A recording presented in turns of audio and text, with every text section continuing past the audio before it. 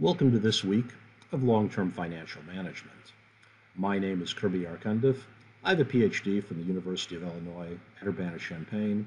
I'm a chartered financial analyst and a certified financial planner. This week we will be discussing capital investment decisions.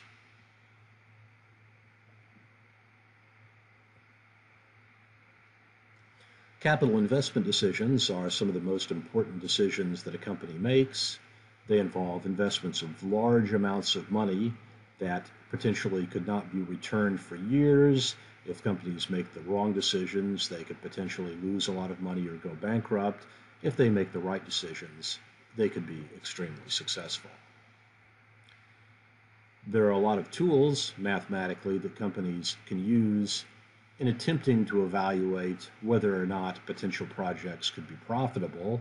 These include things like net present value, which will be in dollars or whatever currency the company is looking at, internal rate of return, which will be in percent, modified internal rate of return, which will be in percent, payback period, which could be in years, and discounted payback period, which will also be in units of years. The most important part of doing one of these calculations is not the math itself, it is estimating the numbers that go into the equations. So things like if a company starts a new project, let's say a movie, well, what will the sales of the movie be like? Will they make money off the initial box office? Will they make money later off DVDs, Netflix, other streaming issues? What will their cost of capital be? If they use variable financing, will interest rates go up? What will other input costs, such as gasoline, be, or labor costs be over the life of the project? Net present value, again, is in dollars. It is the dollar amount that it is estimated that investing in the project will either increase the value of the company or decrease the value of the company. So normally, if NPV is greater than 0, you would invest in the project. If NPV is less than 0, you would not invest in the project unless it's something that you sort of have to do anyway on the side of a company, like a new waste disposal program. One of the calculations a company may do when determining whether or not to invest in a new project is the net present value calculation, which will be in dollars, since all of the cash flows that goes into a project, whether initial or later, will be in dollars. The NPV is calculated by estimating the net cash flows each year, all of the potential revenues minus all of the potential costs, divided by 1 plus the working average cost of capital for that year, taken to the teeth power, and commonly the initial year's investment is subtracted out, which would be cash flow 0. If NPV in dollars is positive, then that is the dollar amount that investing in this project will add to the value of the company. If it is negative, then that is the dollar amount that investing in this project will subtract from the value of the company. As an example, we will consider ABC Company, which is considering a new project when the cost of capital is 10%, has estimated cash flows of initial upfront investment of minus 100, could be $1 million, and then they expect to make 30 million in year 1, 20 million in year 2, and 70 million in year 3. We ask, what is the project's net present value, and should the company invest in the project? These calculations can be done by hand, but it is easiest to do them either in Excel or with a financial calculator. If you do them in Excel, you would use this equation, equals NPV of 0.1 for the interest rate, cash flow in year 1, year 2, and year 3, minus the initial investment, and you end up with an NPV of minus $3,610,000. Since this is a negative, the company would lose money by investing in the project, so it would not choose to do so. Another calculation a company might do when considering investing in a project is the internal rate of return, which will be in percent. This is the discount rate that will make NPV 0, or the break-even rate of return. So this is similar to the rate of return that an investor would make from purchasing a bond.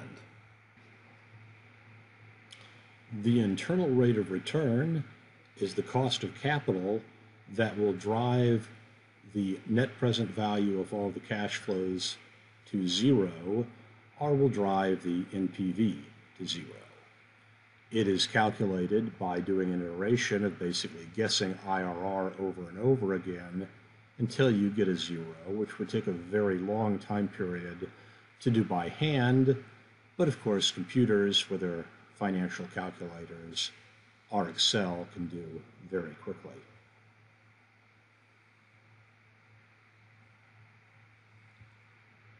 A graph of the net present value versus the discount rate shows the point at which the internal rate of return drives the NPV to 0, and you can see if the discount rate is below the internal rate of return, the NPV is positive. If the discount rate is above the internal rate of return, the NPV is negative. This is for a simple IRR where there is only one crossing point.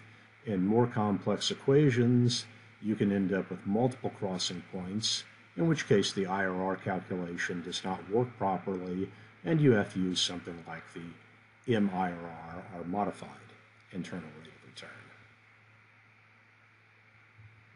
The IRR is sort of like the rate of return interest rate from a bond.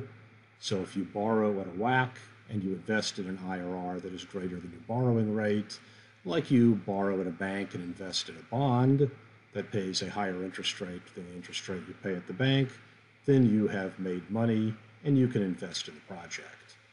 On the other hand, if your borrowing costs are higher than your rate of return from investing in a project, then you will lose money on the project, and you would generally not invest in the project.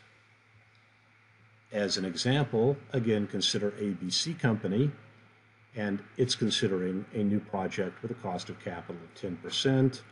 Once again, we have the estimated cash flows of an initial investment of $100 million, followed by a rate of return in year 1 of $30 million, in year 2 of $20 million, and in year 3 of $70 million.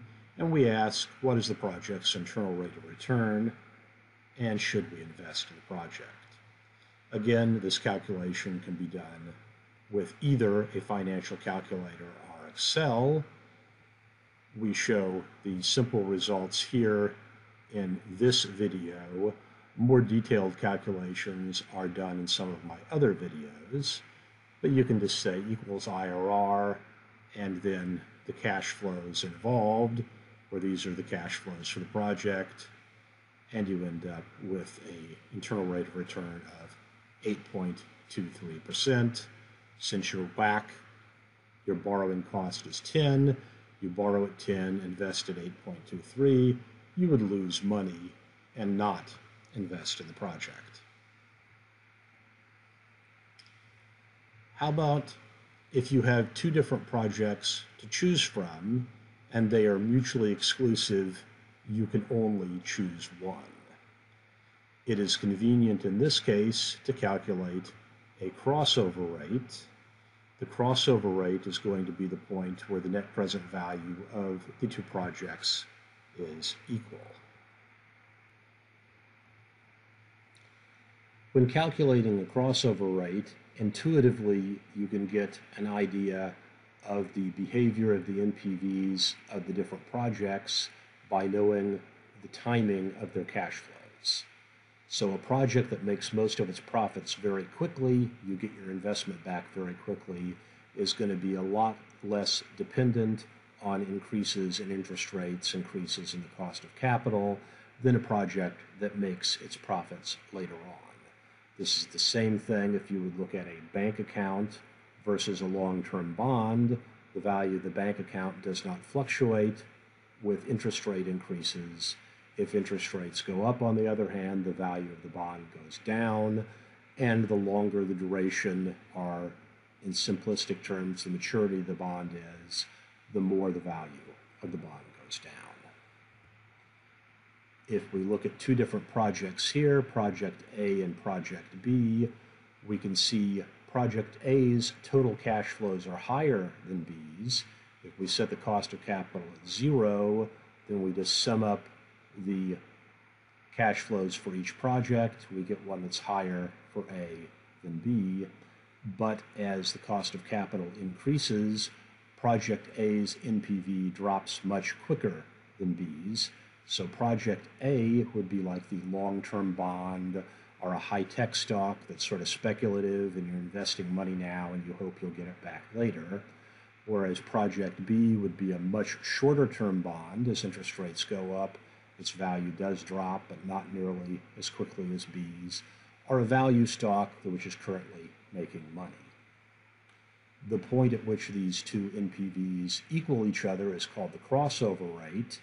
We're not going to do the calculations of how to find that in this video, but I have a separate video that does that in great detail. Another calculation that we can look at is the modified internal rate of return. As we mentioned, the internal rate of return sometimes gives completely incoherent results, in which case you would use the modified internal rate of return. To calculate the modified internal rate of return, you would set the future value of the profits equal to the present value of the costs or the negative cash flows at times 1 plus MIRR to the n. You would then rearrange this calculation, take future value divided by present value to the 1 over n minus 1 to get the MIRR. Again, I have another video that goes through this in great detail, so I will not cover the MIRR calculation in this overview video. How about the payback period? This is an estimate of how long an investor has to wait to make his or her capital back. It calculates the number of years until the cumulative net cash flow is 0. It ignores time value of money, and one of the assumptions in the payback period are the cash flows occur evenly throughout the year. This wouldn't be the case, for example, in retail, where a large fraction of the sales, of course, occur around the Christmas season. Or for a resort in, we'll say, the Caribbean, where a large fraction of the sales would occur in nice warm months down there in January and February, which are very cold up in the United States. Again, we will look at a project with an initial investment of $100 million, cash flow in year 1 of $30 million, 2 of positive $20 million, and 3 of $70 million. And we will ask, when do we get our money back? So initially we invested $100 million. First year we get back $30 million, we're still down $70 million. Next year we get back $20 million, we're still down $50 million. Next year we get back $70 million, and at the end of that time period we were up $20 million. So we break even sometime between year 2 and 3, and the way we estimate the time between year 2 and 3 is we say, okay, we still owe $50 million at the beginning of the year, we get $70 million in that year, so we take 5 divided by 7. And then we see at the bottom of our screen here, the payback is 2, since we break even between year 2 and 3, plus 5/7 are 2.71 years. Again, this calculation is also done in another video. The discount payback, unlike the payback period, also includes time value of money. So you take into account the interest rates you have to pay on any money you borrow. So the discount payback period will be longer than the payback period, since you are paying interest to a bank. So the discounted cash flow is going to equal the cash flow, again, divided by 1 plus the interest rate to the number of years, just like any present value calculation. If our cost of capital is 10%, then we will calculate cumulative discounted cash flows and determine whether or not to invest in the project. So we start out again with the same cash flows of minus 100 million, followed by 30 million, positive 20 million, 70. And we can see under the cumulative cash flow calculation, we broke even between year 2 and year 3. Well, now if we discount the cash flows, the one in year 0 isn't discounted at all. The one in year 1 is going to be discounted as 30 divided by 1.1, which gives us 27.27. The one in year 2 is going to be 20 divided by 1.1 squared, which is 16.53. And year 3 is 70 divided by 1.1 cubed, or 52.59. We now add up these cash flows in the far right column, and we get initially negative 100 million. Add that to 27.27 million, and at the end of year 1, we are still down 72.73 million. Year 2, we add to this 16.53 million. We are down at the end of year 2 at 56.20 million. Year 3, we add 52.59 million, and we are still down 3.61 million. So in this case, the cost of capital is high enough, we never break even, and we should not invest in this project. Again, calculations related to both the payback period and the discounted payback period are done in more detail in individual Excel presentations dedicated to this subject. I thank you for watching this video.